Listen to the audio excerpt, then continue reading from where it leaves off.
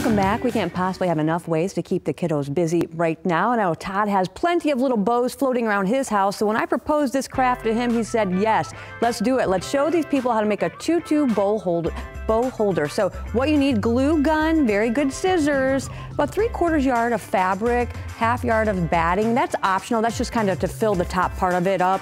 So a little bit of felt is optional. Some wider ribbon, the gross grain ribbon that's really good is kind of nice.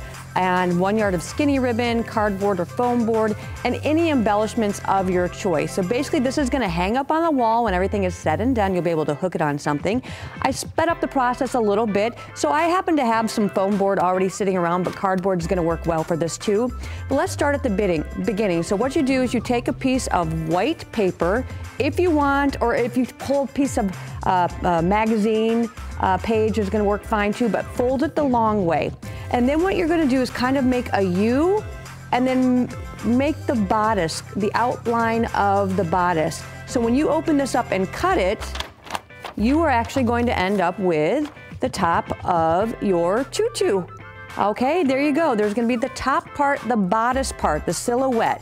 So then I laid this down. This is actually going to be your pattern. I laid this down on my foam board that I happen to have. Once again, cardboard works well.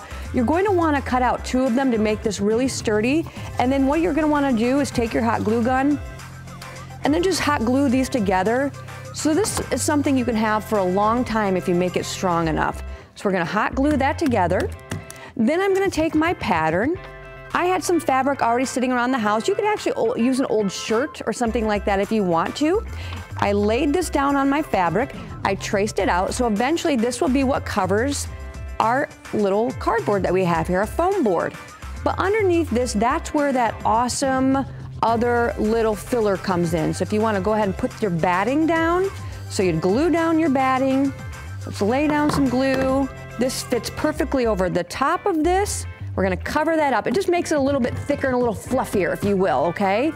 And then what you'll do is go ahead and you can glue down your fabric, but here's the deal.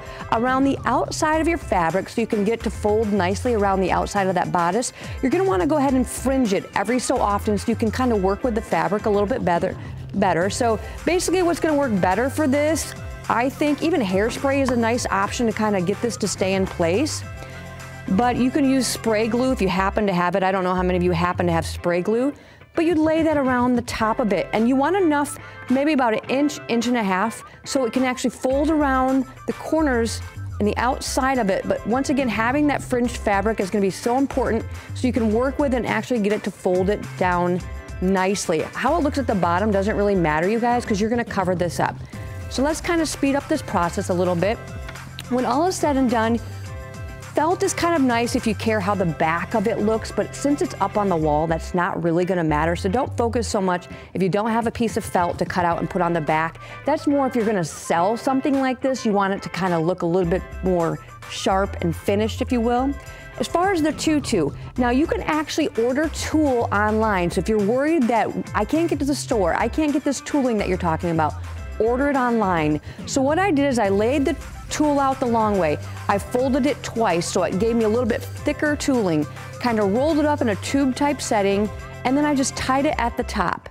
So then what you're gonna have to go ahead and do, so nice and tight, once this is folded down, you're gonna go ahead and start placing these little tutus down along the bottom, okay? And you're gonna wanna go and actually cut it so it's not too long, you guys, because you want it to be nice and fluffy like a tutu. So I'd probably go through and actually cut this one down a little bit. So just keep placing these down along the bottom, like that. Let's say we have these all along the bottom.